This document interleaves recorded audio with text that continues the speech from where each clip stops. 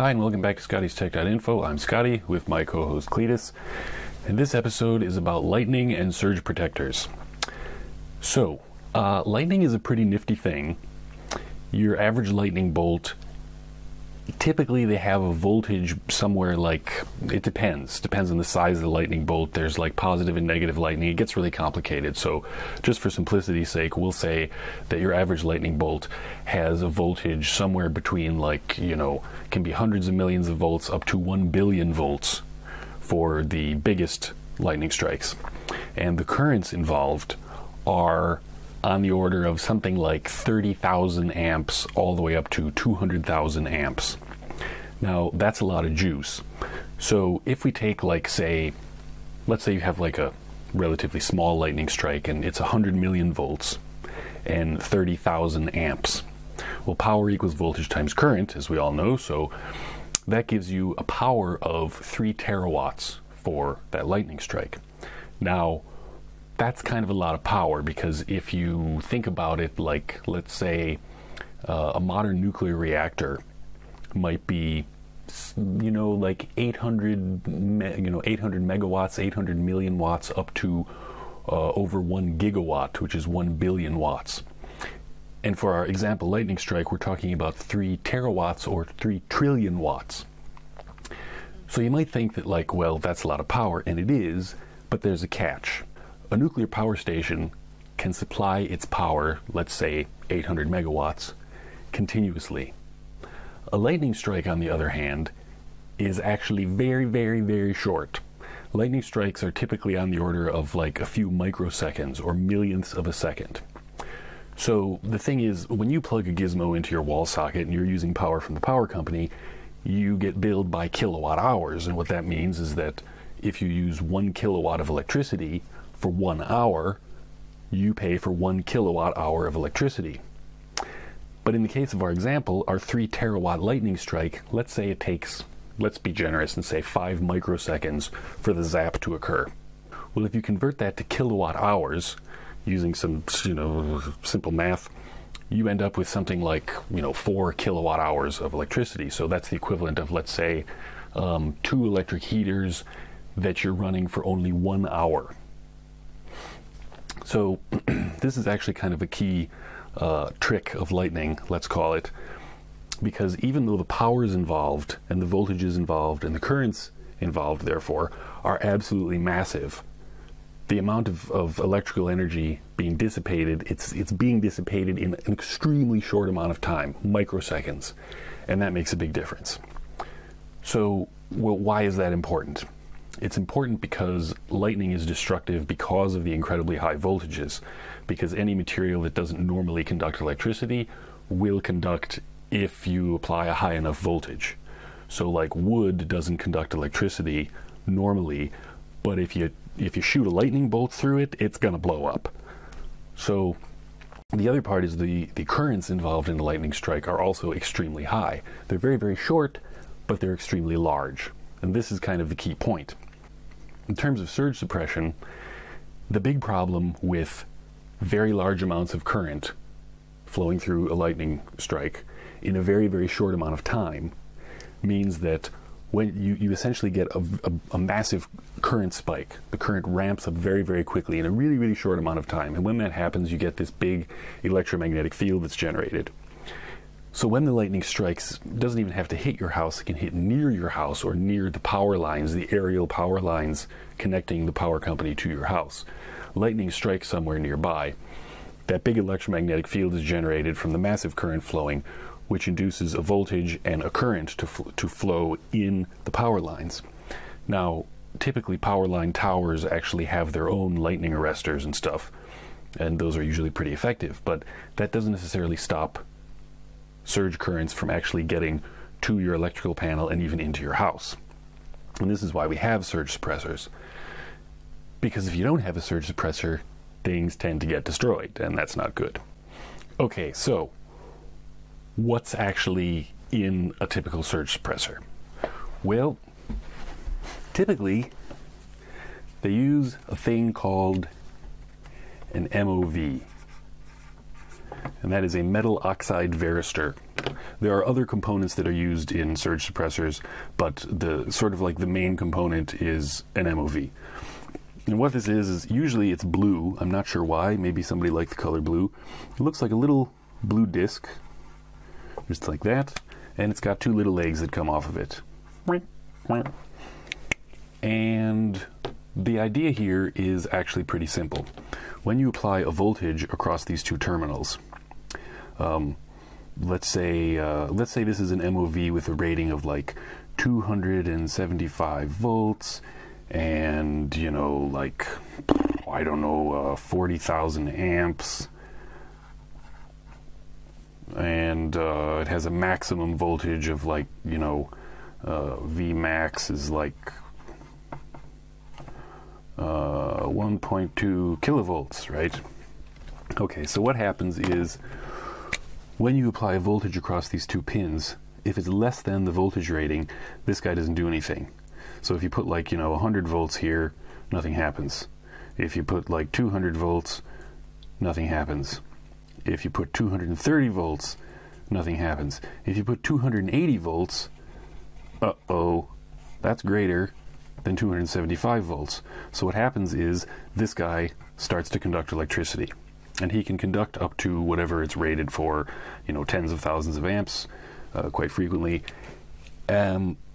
Okay, so it's just a little gizmo that it doesn't conduct electricity until the voltage exceeds whatever its rating is, and then it will conduct current at or above that voltage, and Bob's your uncle, right? Well, okay, why does that matter? It matters because you have your typical electrical installation here, right? So you have, say, this is your main breaker, right? And then over here you'll have like, your electrical panel. We'll just draw it, here's your GFCI, and these are all circuit breakers on there, blah, blah, blah. And then down here you'll have a circuit breaker, and down here you'll have a surge suppressor.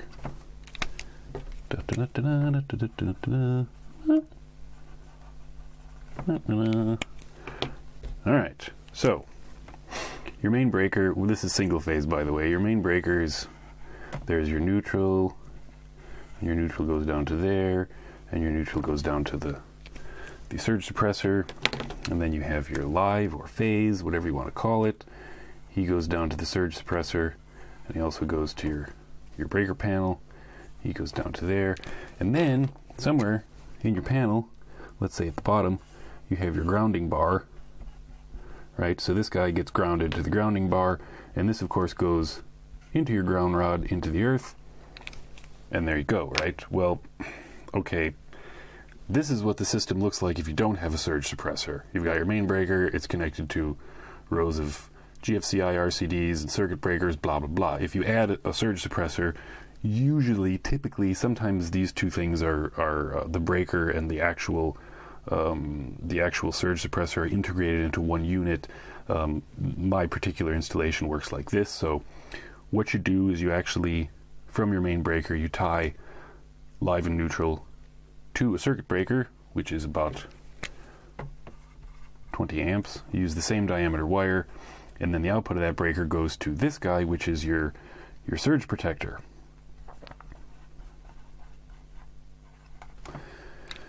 All right, well, so what does that have to do with MOVs? Well, kind of the key component in the surge protector is an MOV, so you can kind of think of each of these, one protecting live, one protecting neutral, as our little friendly guy with legs, right?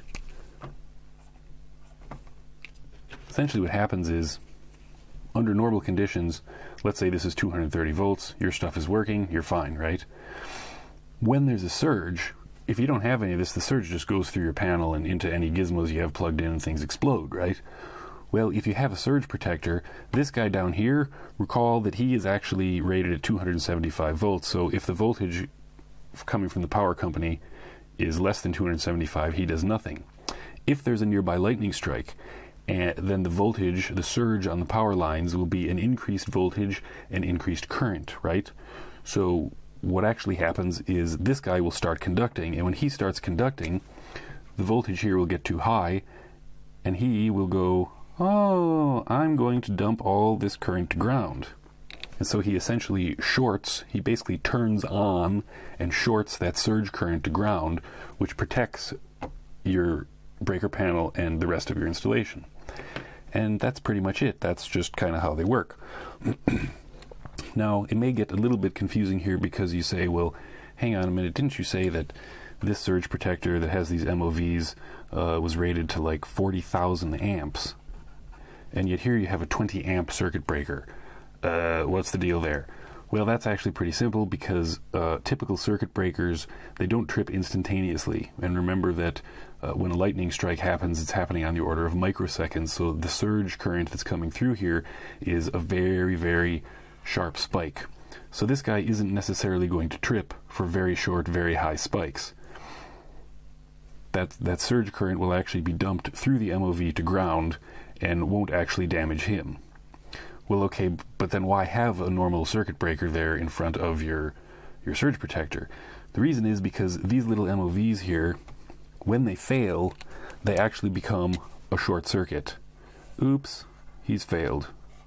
And what that means is that oops, that's the wrong line. Anyway, we'll do it like that. Da, da, da, da, da, da, da. Don't have enough colors. So when the MOV fails, it becomes a short circuit, which essentially connects your live or your neutral directly to ground, which is going to cause your main breaker to trip. So you put a circuit breaker in between your main breaker and your surge protector, because if this is a short, this guy will trip, because we're not talking about a spike anymore, we're talking about a short condition, which means this guy will trip, and he will cut off that guy, and Bob's your uncle. Your main breaker doesn't trip, and your house stays powered. Now what this means is that you have to actually look at these guys. In fact, I have, they typically look like this. They look kind of like circuit breakers, but they have cartridges that you stick into them. And the reason that I've drawn these little green dots here is because when one of these fails, this is actually an example of a ScottiesTech cartridge. Let me rotate it that way. This little green guy right here, when this guy fails, this green guy will turn red. So this little window here will turn red. This will be a short circuit usually. That will trip this breaker, and this guy gets disconnected. It's also convenient because if I have a circuit breaker here and I want to replace one of these cartridges, then all I have to do is flip this breaker off, yank the bad cartridge out, stick the new cartridge in, and flip it back on. Okay, so MOVs actually will fail. Sometimes they fail because they're dumping very small currents to ground repeatedly. Sometimes there's like a really close lightning strike and it's a massive surge and this guy just goes kaput. So they do need to be replaced after a while. The other thing is that something like this, like a whole house surge suppressor, is way, way better than the crappy little surge protection that you get in the little surge protectors that are also power strips. Those typically use like an MOV and maybe another component or two, but they're generally not nearly as good as like an actual, like professionally installed, real, honest-to-God whole house surge suppressor. There's like a big difference between them. Now there are a couple of gotchas that you have to be aware of. If you're going to actually add one of these to your house, you must absolutely consult the rules and regulations for your area, because if you don't, you can actually make a boo-boo. You can actually make the situation worse. And the reason for that is if you hook things together like this,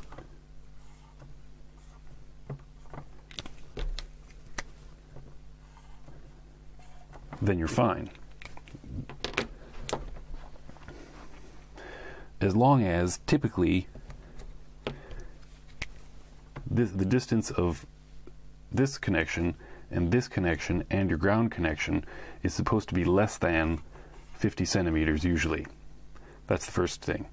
The second thing is you should not actually run your ground wire So your surge current is coming through here, it's going down through your breaker, it's going down through your surge protector, and then it's going to go to ground. Well, what if I put ground, maybe my ground connection is like up here in some weird place or something, right?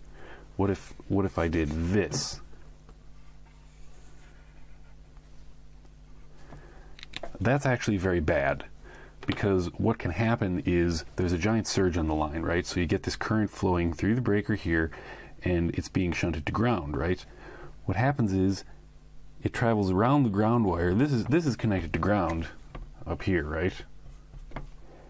Except you notice that this ground wire, which is conducting the surge into the earth, it's running the wire here, your ground wire here, is parallel to the wires here that are feeding the surge protector. That's bad because it's kind of like a lightning strike. You get a surge that comes in and it goes down here and it goes down here, and then this guy starts conducting and tries to dump it to ground, but it flows back up here. But it's exactly like a lightning strike. This big current is flowing here, but these wires are parallel. So suddenly you get a feedback condition where this guy is going to induce a voltage and you're going to have an increased current flowing in here, and this basically runs around in circles like this, and then this guy explodes. That's kind of simplified, but that's the gist of it. So if you're going to install one of these yourself, check all the rules and regulations, the electric code in your area, and you have to be very careful about if you have like your live and your neutral coming in and your ground wire. You shouldn't run all these wires in parallel. If possible, don't run them anywhere near each other. If they have to actually cross, make sure they're perpendicular to one another, because parallel wires will couple together due to the large current spikes, and it gets all crazy and hairy. So like I say, check your local electrical code, and if possible, just have it professionally installed, because then you're sure that you're not going to do it wrong and everything will be golden. Anyway, so that's the story. Lightning is pretty cool, and that's pretty much the gist of surge suppressors and how they work.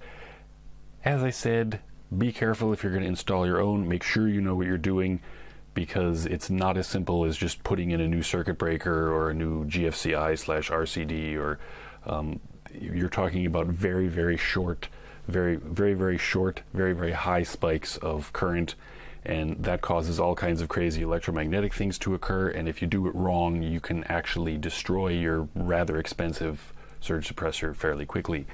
These guys were, I think it was about 300 euros or something for the actual module and one set of replacement cartridges.